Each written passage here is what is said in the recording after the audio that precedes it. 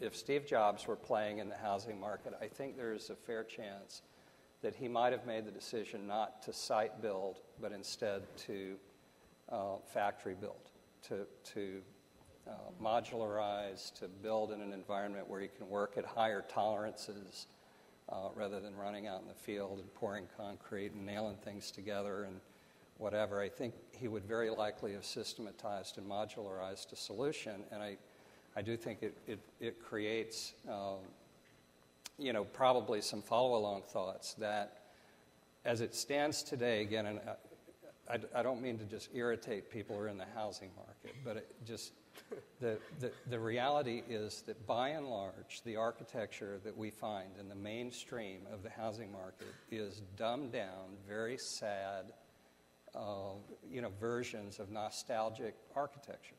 So something is kind of vaguely, colonial, it's kind of vaguely Spanish something.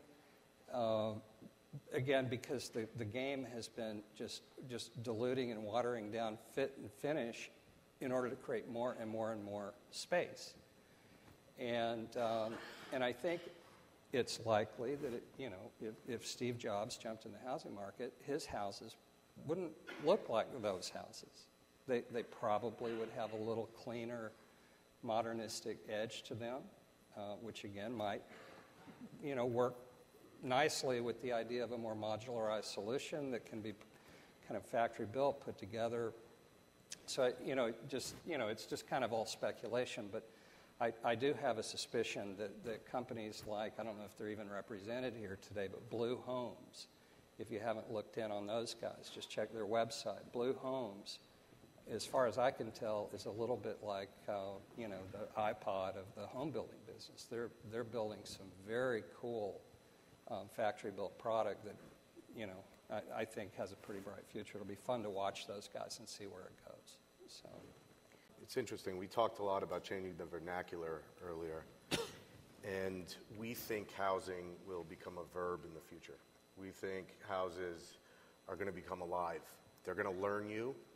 They're going to learn when you're going to get sick. They're going to prevent your sickness. They're going to learn how much energy you need and what you need to eat and help you prepare that.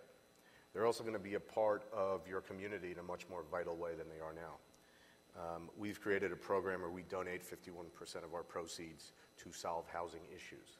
Now, granted, we sell very high-end lofts in Manhattan, so that pool of proceeds is massive, and we think, from a community point of view, you can't have and watch growing inequity and not have a formula for helping resolve it. So housing will be a key pillar of this type of innovation, and and really a catalyst for the types of changes we want to see in our societies.